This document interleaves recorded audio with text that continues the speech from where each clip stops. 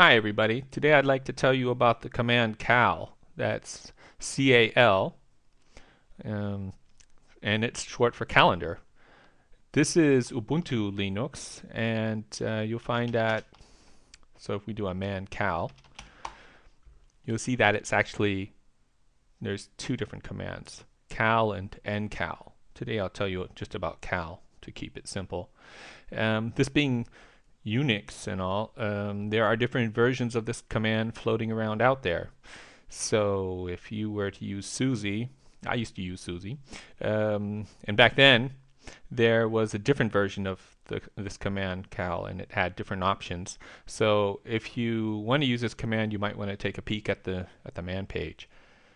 Okay, what does this command do? Well, if you just type in cal, it'll show you this month.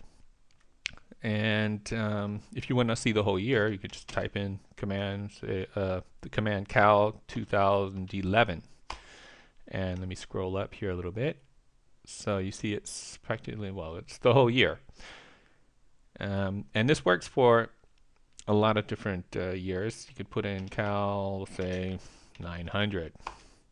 And this is the year, well, how it looked like in the year 900. And this goes all the way up to from 1 to cal 9,999. So all the years you ever need.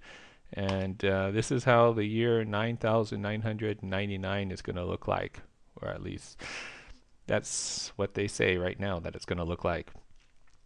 If you put in cal -3, now this right here isn't the year 3.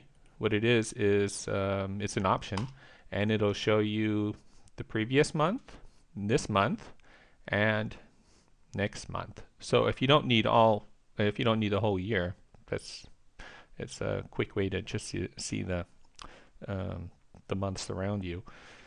You can also put this in a file. So say if you have cal 2011, and you want to output that is the standard output into a file, then you could say, okay, let's call this file 2011.txt.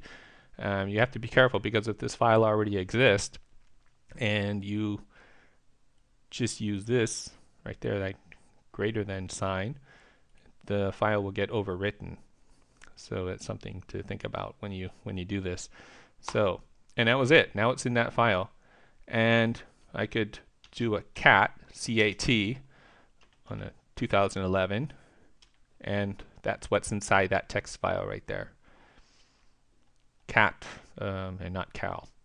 Okay, and you can see it here in the file, file browser. That's what it looks like there. Okay, and you could use this. It's just a text file. So if you want to print it out, you can put a few empty spaces in front, so that it will be in the middle of the page, and that way you can print out this page and have it. It's kind of a handy thing to have if you ever need a calendar to carry around with you, and for some reason you don't have your regular calendar. Okay, well, that's the command cal. I hope you find it useful. Thanks.